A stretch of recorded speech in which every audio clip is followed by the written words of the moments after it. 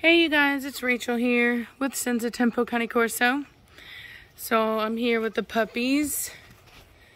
This is going to be our goodbye video for our brindle boy here. He's going home today, or early tomorrow morning. He, as you can see, is sharing his food. He's doing very well.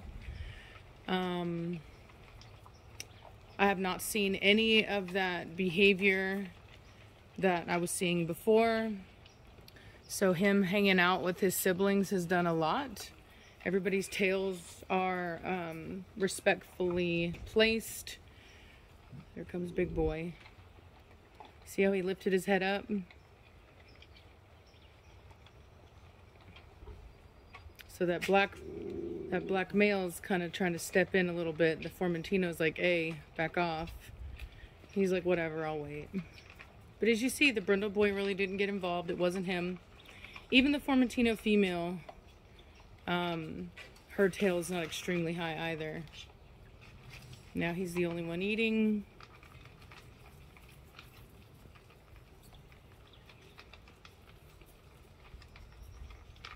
You see his brother comes over. His tail stays low. He didn't growl. He didn't feel the need to take possession.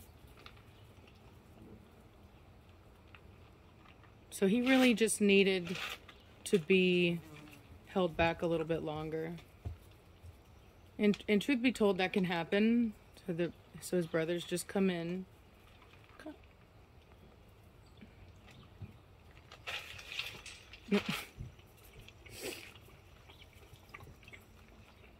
Getting some water. So it's almost like his brother was asking for permission to come in. And then he kept getting kind of a no, which is the brindle puppy not moving and also taking up the majority of the access to the food because he was really blocking it with his body. And then the second time, his brother gave way. Look at that structure. Good looking boy right there. He's gonna be very nice.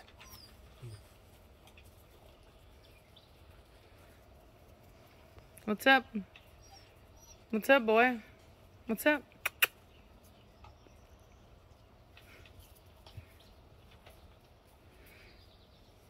What's up, girl?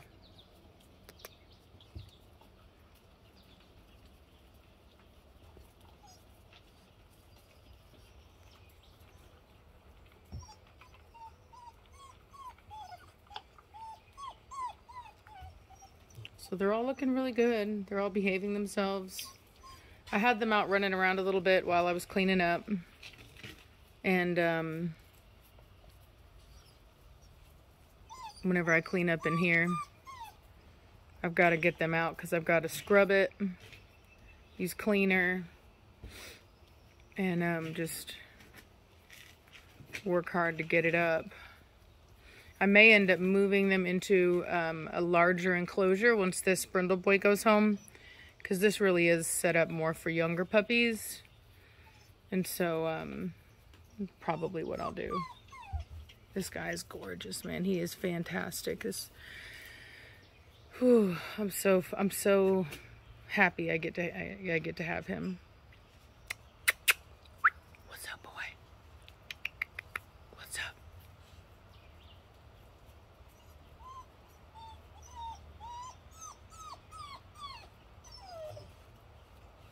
I still haven't figured out a name for him. Just not there yet. Look how smart that brindle boy is trying to figure out a way out. Look at him looking around. Seeing that. And that's one of the reasons why he's going to be a handful. Because he's very intelligent. But he is also dominant. And so whoever gets him, which he's already been got, but just, you know, for the woman who has him, which she's seen video of him, she knows his story. So I think that she wouldn't take him on if she didn't feel that she could handle him. So big boy. But the reality is that a dog like this really is not a problem for somebody who can understand what the dog is and not personalize it, you know. Because a lot of people want to take it personal when their dog tries to dominate them, or when their dog growls at them, or when their dog doesn't listen, or whatever. They take it as a personal insult, when the reality of the situation is that you clearly have a misunderstanding between the two of you as to who is the boss. And either that, or you have not done an adequate job of teaching your dog what you mean when you ask them to do something. But as long as the dog knows exactly what you're asking them to do, and they're not doing it, or they are sassing you, like you go to take something from them and they growl at you or snap at you, or you get up off the couch and they immediately take your spot and then they don't want to get up, and things like that. When they're encroaching on you in your space, and when they're dominating you and being disrespectful, that's not an issue of the dog not understanding a command. That's an issue of a dog not having a good understanding of their place in your home. And the reality is that if you don't communicate well the dog's position, meaning your position, then the dog is going to see it as being, you know, and as far as the leader position, to be open for the taking. And so if you're not clear in who you are and your role in your home, then the dog will just assume that position is for the taking, and they will, depending upon the dog, may or may not assume that role. Oh, there's a bumblebee over there. Hopefully it doesn't mess with the puppies. Oh.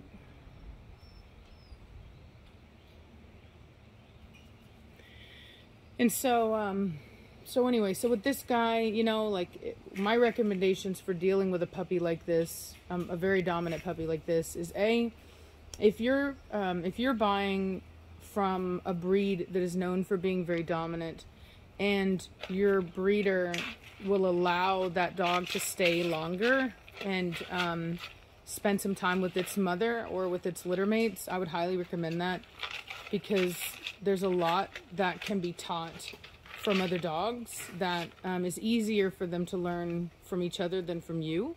But if that's not possible, then there are things that you can do, and so that really involves not allowing the puppy to bite on you, not allowing the puppy to you know, kind of bully your space, like take your space from you, growl at you, take things, and there are ways that you assert yourself, and one of those is with your energy.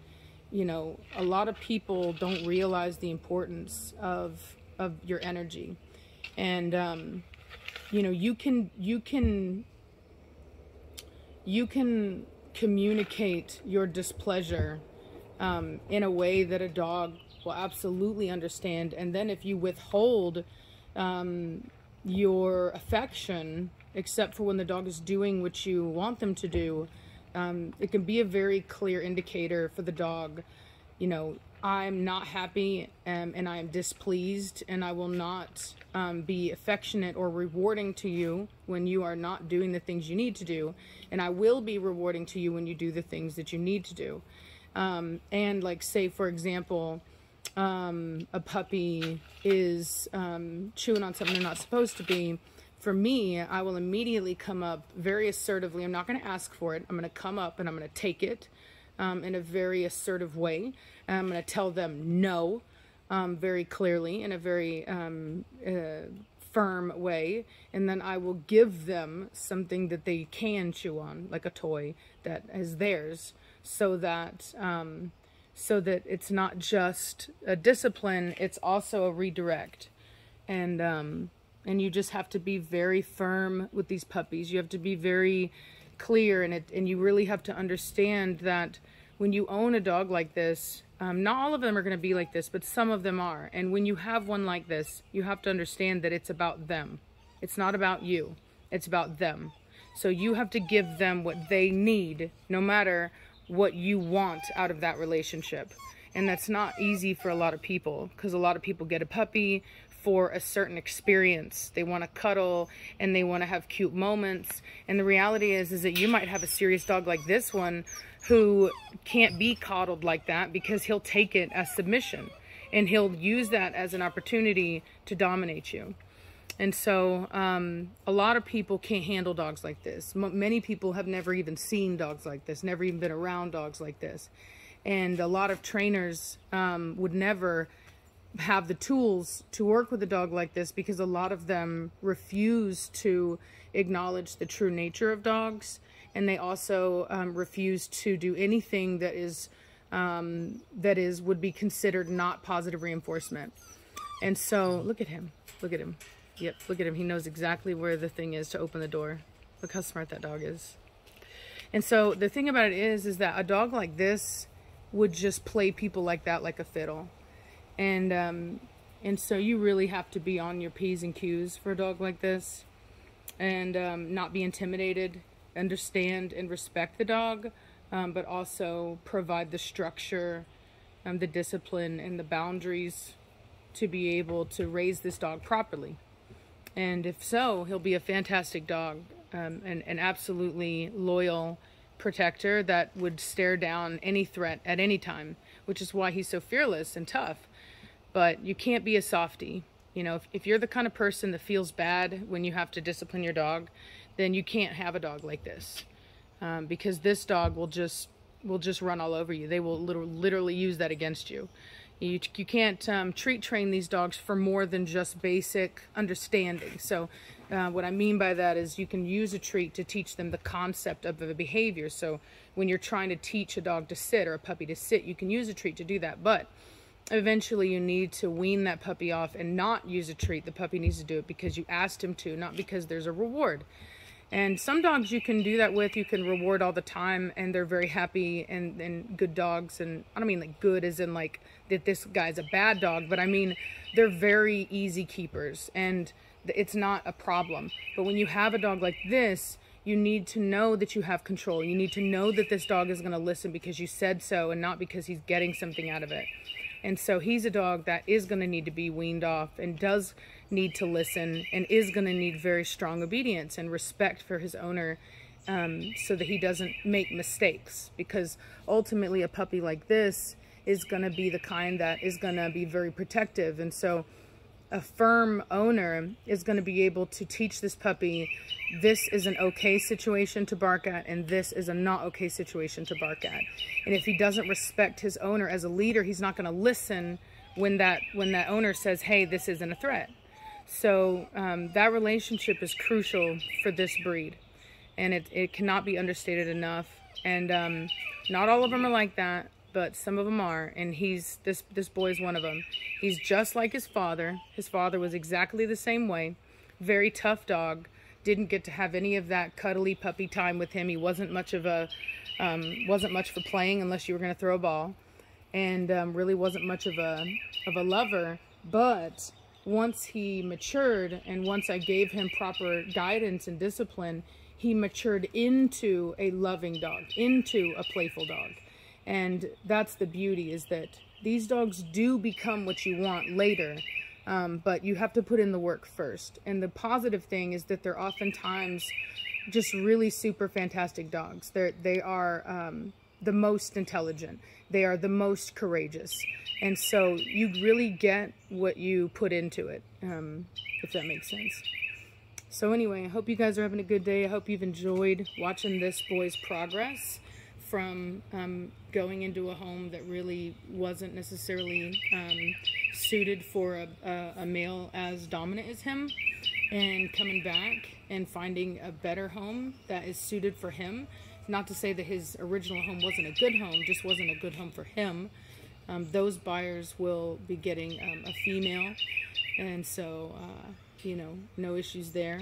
But just a really good lesson for potential buyers, that everybody has to be on board. You know, for husbands out there who think that they're going to get a Corso and everybody's just going to get along, it doesn't work that way.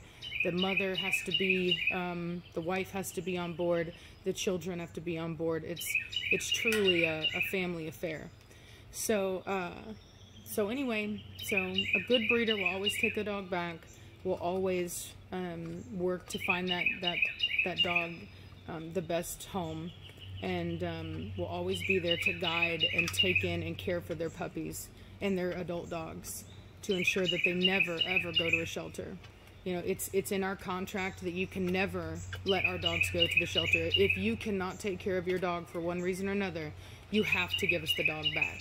And it's not because we're greedy and we want to sell it and make money again. It's because if we don't know where that dog is living and who it's living with, then we cannot guarantee that that dog will not be put in a shelter eventually. So we have to be the ones that are managing that puppy's future, because they are our responsibility, and that's the only way that we can manage that responsibility. And so it's responsible breeding practices 101. So anyway, hope you guys are having a good day, and I'll talk at you later. Bye.